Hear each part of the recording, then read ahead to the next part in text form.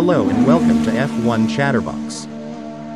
Please like and subscribe to our channel. As you can see, 99% of our viewers haven't subscribed to our channel, so please consider hitting that subscriber button for more videos like these. IndyCar star driver Colton Herta is expected to join Tauri, according to Helmut Marko of Red Bull, assuming the FIA grants him a superlicense exemption. Herta appears to be on the verge of making a major move from IndyCar to F1 to join Red Bull's Tauri squad, as Marko has disclosed that a contract has been reached with all necessary parties.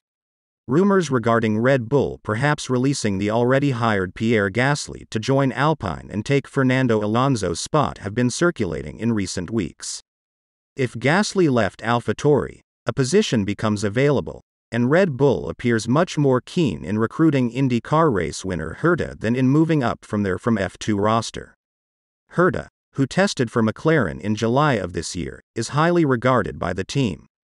Red Bull advisor Helmut Marko said, "Amazingly enough, all of the parties and teams involved came to an agreement.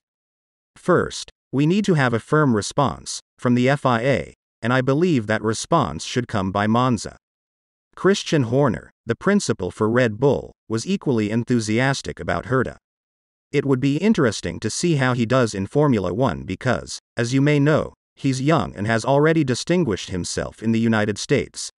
A successful American driver may be quite intriguing for us in the long run because Formula One is now gaining in popularity in the American market.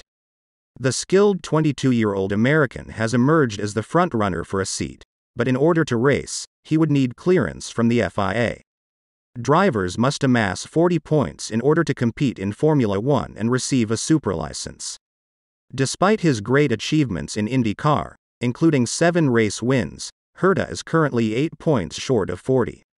The American Series, which is not overseen by the FIA and does not rank highly in the licensing system. Red Bull is working to convince the FIA to give Herta a waiver so he can compete in Formula One in 2023. Other parties involved include Andretti Autosport and McLaren, with Andretti prepared to release him from his IndyCar contract if an F1 opportunity arises. Thanks for watching. For more videos like this, like and subscribe to our channel.